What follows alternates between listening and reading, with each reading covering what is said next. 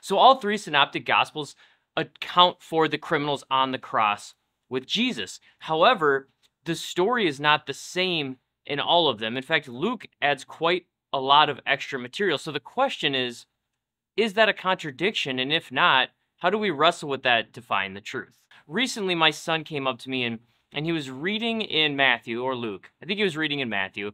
And he came to me and he said, Dad, I don't understand the way that criminals are addressed in Matthew isn't the same that they are addressed in Luke. Like, is this a contradiction? What should I think of this? And first of all, like, I was just overjoyed. Anytime, if you have kids and they come to you with these kind of questions, even if you don't know the answer, just be grateful that they are even asking them. They're observing them in the Bible, and then they're coming to you, which is awesome. And if you are that person, just recognize the fact that you notice those details, like, that's unbelievable, right? That shows that you're really getting into the Word. Now, there's three ways that I want to help clarify what's happening with the text and just help you understand it better. And the first is this.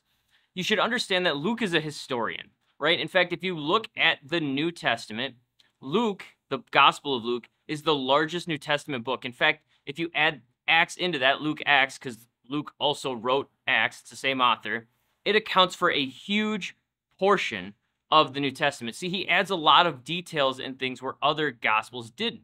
So surely with all this extra text, we're going to find this throughout the New Testament, areas where one Gospel writer didn't add as much as Luke did. And you'll even see some of that go the other way. But the point is this. Luke was a historian who was originally writing to Theophilus. He's trying to lay out an account of the story of Jesus, right? And in that, he's going to pick certain things that he finds relevant, and he's going to expound on them where maybe other Gospel writers did not. And that's going to bring us to our second point, which is this. The Gospels are complementary, not contradictory. Say that again. Why is it so hard to say all of a sudden?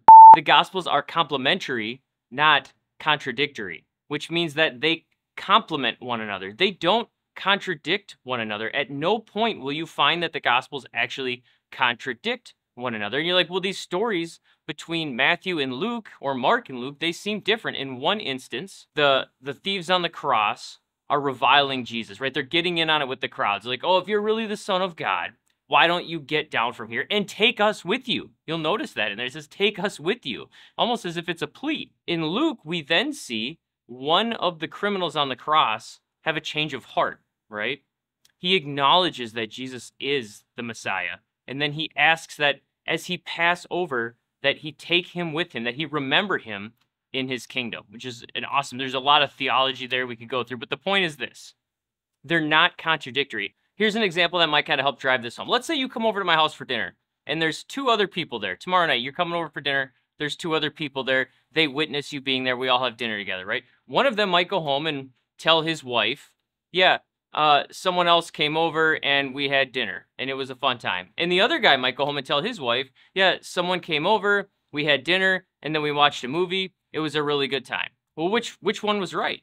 Well, they both were if we had dinner and watched a movie. It just happens that one individual didn't bring up the movie. Maybe he didn't think it was relevant. Maybe he got caught off track. The point is, just because one story has more to say about something doesn't mean the other story's wrong. It just means there's more detail. And that's exactly what we see happening time and time again in the Gospels. It is complementary, not contradictory. And that's great because what that allows us to do is expound upon the Gospels, to hear more of the Word of God, to see and to be able to develop more theology and learn more about the stories and the histories of what's actually happening here. All right, the last is this, and it kind of goes hand in hand, but I think it's important. Eyewitness accounts can be different, but still be correct. And if you ask any detective or police officer about this, they'll attest to it, right? Even if you watch movies, and you'll see that a lot of times they separate eyewitnesses, not because they're concerned that that's a criminal necessarily, but because they don't want them to collude and get the same story. See, when you talk to someone and you start to clarify things with one another, your story begins to come together. But if I separate people and I ask this person questions about an event and this person questions about an event, they're both, if they're not lying, are going to give me the real story, the same story, but they're going to have different details that actually help me develop a better story. In fact, what some people will initially see as what they want it to be a contradiction, the atheist will tell you, oh, that's a contradiction, but it's actually the opposite in the sense that it's proof for the Bible. That's not really an opposite. The point is this. it's proof for the Bible. See, if all of the eyewitness accounts, if all 3 synoptic gospels or all 4 gospels were exactly the same, well, that would leave you to think that there was collusion.